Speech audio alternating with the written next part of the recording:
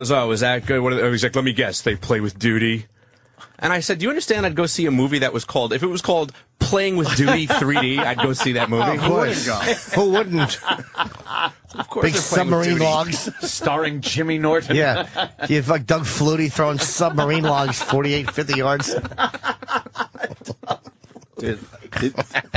Did you howl? Did you howl when the dildo was coming right at your face? I wasn't howling. I mean, I thought it was clever. It was very funny. It was really clever because all of a sudden it's 3D and this fucking dildo is just like wobbling toward your fucking face. The fucking theater I was in was howling.